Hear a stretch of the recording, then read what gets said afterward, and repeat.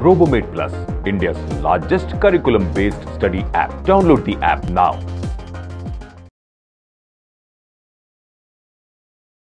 Welcome back. We are seeing the section-wise weightage of your syllabus, and the next section that I have chosen here is coordinate geometry. There are 3 topics in your syllabus in coordinate geometry. First chapter, coordinate geometry, next graphical solution, and the last one, distance formula. Now, out of these 2 topics, you will get only one question from any one topic for 4 marks, and from distance formula you could get one question for 3 marks. So total 2 questions from this section for 7 marks. Let us see from coordinate geometry what are the different type of questions that they could ask for 4 marks. Now, if you see this question, they say prove that these 2 lines are not parallel, and this has to be done on a graph paper. You have to plot the graphs of these 2 equations, and you have to show that the lines are intersecting. Now, since this is a graph based question, they could ask you this question for 4 marks. They could also ask, there is a very small possibility, one such question where you have to plot the given points, join the points, form a figure, name the type of figure which is formed, and find the area of the figure. So there's a small possibility that they may ask one such question. Moving further, I feel they will definitely ask a question from graphical solution where you have to solve the 2 given equations simultaneously on a graph paper. So there are 2 equations here, and they say solve graphically these 2 simultaneous equations. It means draw the graphs of these 2 lines and find the coordinates of the point of intersection. So you could get one such sum for 4 marks. Moving further, from distance formula you will get one question for 3 marks. Now mostly in that sum, distance will be given and you will have to find out coordinates of some missing point. So this is the first sample here. It is there in module number 6. They can ask this question for 3 marks. This is one more sample where distance is given and you have to find out coordinates of point A. Now they can ask this for 3 marks. It is there in module number 7. Moving further, there is a possibility that they may ask such a question where they will give you 4 points and they will say prove that these are vertices of a particular type of quadrilateral. Here you have to prove that these are vertices of a rectangle. It means using distance formula you will show that opposite sides are equal and diagonals are also equal. And when you show that opposite sides are equal and diagonals are equal, this becomes a rectangle. So you could get it for 3 marks. It is there in module number 15. One more sum is this where they say find the area of the rhombus which is formed by these 4 points. Now you should know the formula for area of a rhombus, which is half into first diagonal into second diagonal. So by distance formula you have to find out the length of AC here, which is the first diagonal. Then you have to find out length of BD here, which is the second diagonal, and then apply the formula for area of rhombus. So these are the different type of sums which they could ask from distance formula. The next section wise weightage is of the section of geometry, and the chapters which we are included here are triangles, which is made up of 3 subtopics, that is congruency, isosceles and inequalities. You can expect one question from each subtopic. So total 3 questions from triangles, 3 marks each. So weightage of triangles is 9 marks. You could get one question from midpoint and its converse for 4 marks, one from Pythagoras for 4 marks, 2 from rectilinear figures for 6 marks, that is 3 plus 3 marks, 1 from construction for 3 marks, 1 from area theorems for 4 marks, and 2 from circle, 1 of 3 marks, 1 of 4 marks. So total you can expect around 11 questions from the section of geometry, weighing 37 marks. That is the highest weightage of any section in your 9th standard. Now let us see chapter wise which are the important type of questions which could be asked from these topics. So beginning with triangles, where there are 3 subtopics, the first one is congruency. You can expect one question of 3 marks, and here is a sample question which is there in module number 10, where you have to use SAS test and you have to use SSS test. Let us see the next sample here. So here is a question which is based on the alternate angles associated with opposite sides of a parallelogram. Also, you have to use here the concept of vertically opposite angles. So this question is there in module number 13. Let us proceed further. This is very important question. You will find it in module number 15. There are two triangles where the two sides of first triangle are equal to the corresponding two sides of the second triangle, and the median of the first triangle is equal to the median of the second triangle. Now, using the equality of medians, you have to prove that these two triangles are congruent. Very interesting and important question. Moving further, if you see this particular figure, initially you feel it's a very complex sum, but believe me, it's a very simple sum where easily you can prove that triangle QAC and triangle BAS are congruent by SAS test. What you have to do is, first you have to prove that angle QAC is equal to angle BAS, and once you do that, the triangles easily become congruent by SAS test. A very simple sum, you will find it in module number 19. Moving further, the next subtopic of triangles is isosceles triangle, wherein you could get a numerical question. For example, if you see this question, the figure is a combination of two isosceles triangles where you have to solve their base angles. It's a very simple sum. You will find it in module number 23. Moving further, you could expect a proof type question from isosceles triangle for 3 marks. This one is there in module number 25.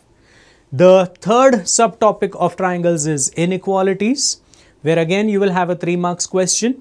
Now you could get a question where numerical values of certain angles in the figure will be given, and based on that you have to compare the given sides. So you can find this sum in module number 8. You can expect it for 3 marks. This is another sample where certain angles are given and you have to compare some sides. You have to use the concept of angle bisectors here.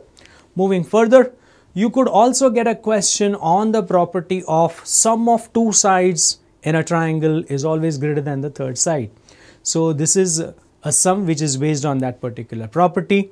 Moving further, the next chapter is midpoint and intercept theorem chapter. Now you could get one question of 4 marks from this particular topic, and there are some theorems in this topic which are very important. There are 3 theorems here: the proof of midpoint theorem, the proof of its converse, and the proof of equal intercept theorem. These 3 proofs you should do very well. They could ask one of these proofs in your board exam for 4 marks, or maybe you will get a numerical question based on the property of 2 midpoints of a triangle. This particular sum is there in module number 5. Moving further, you could also get proof type of question where you have a trapezium. So here is one such question related to a trapezium.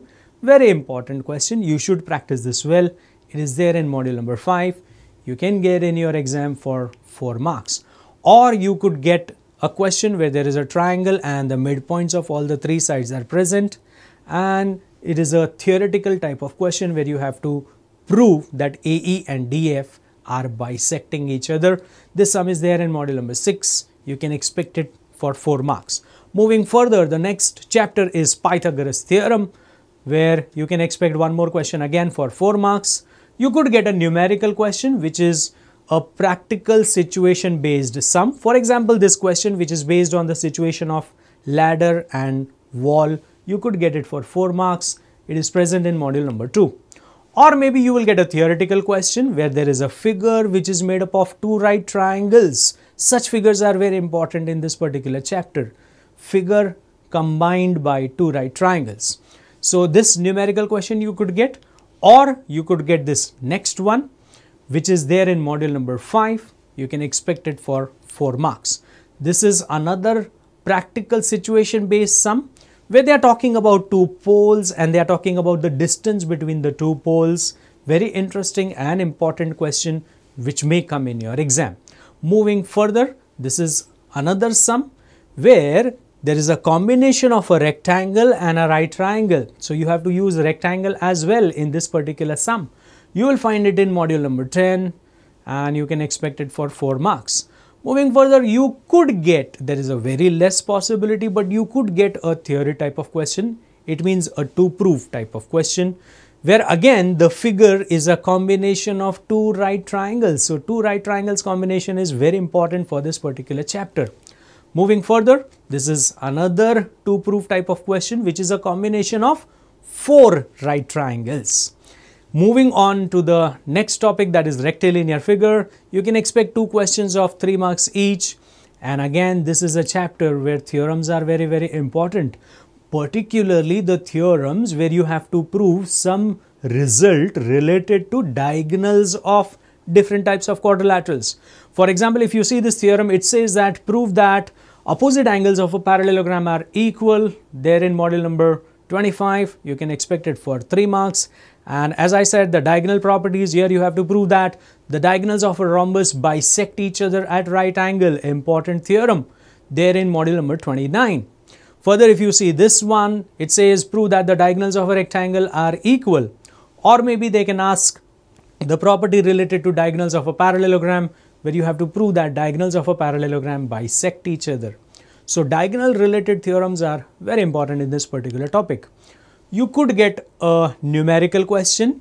Here this sum is based on properties of angles of rhombus and equilateral triangle, and it's a numerical question. It is there in module number 41 and you could expect it for 3 marks in your exam.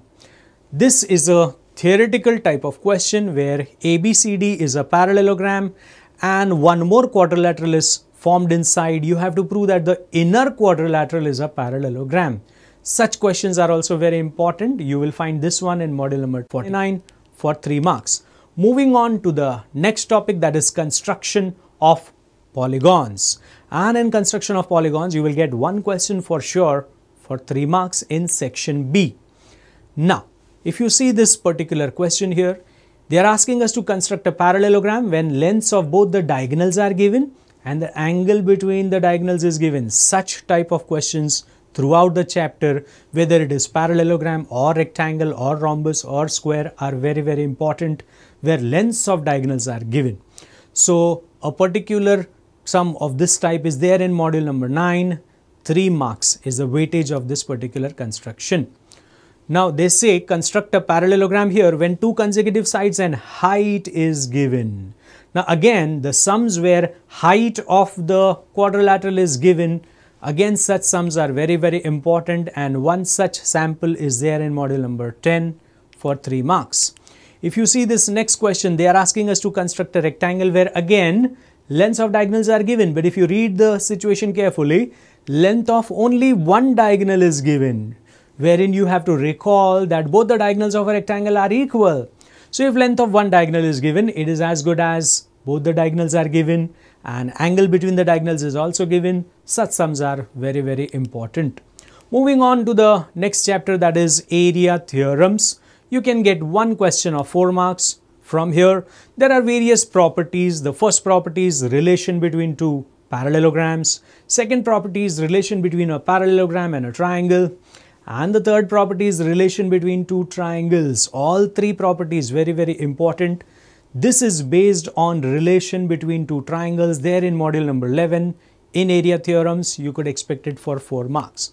If you see this next question, it is again based on relation between 2 triangles and relation between a parallelogram and a triangle.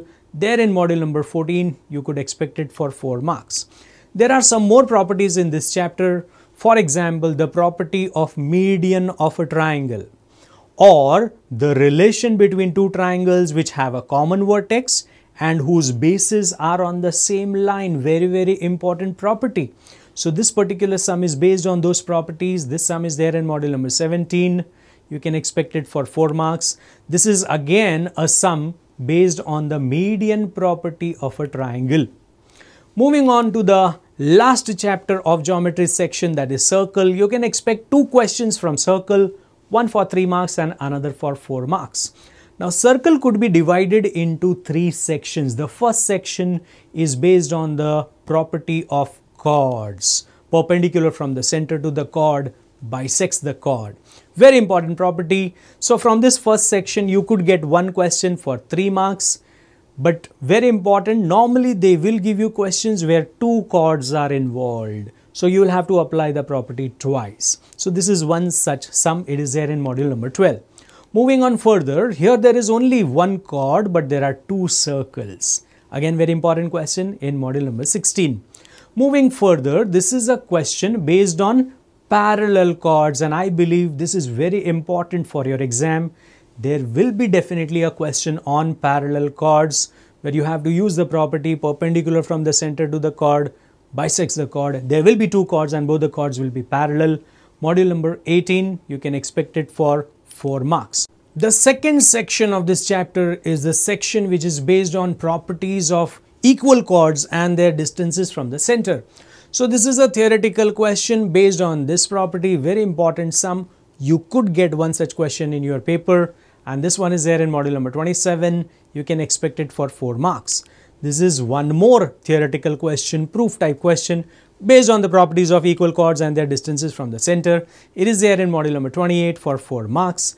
And the last section of this particular chapter is the section where you learn the properties of equal central angles, equal arcs and equal chords. You can expect one such sum based on these properties. This one is there in module number 36. You could get it for 3 marks. So all the 3 parts of circle chapter are very important, and you will get 2 questions from any of these 3 parts. I hope you understood the section wise weightage of geometry. We will continue this discussion of section wise weightage in the next module. Thank you for watching this video lecture. To watch more such interesting videos, attempt tests and to get instant analysis, download the Robomate Plus app now.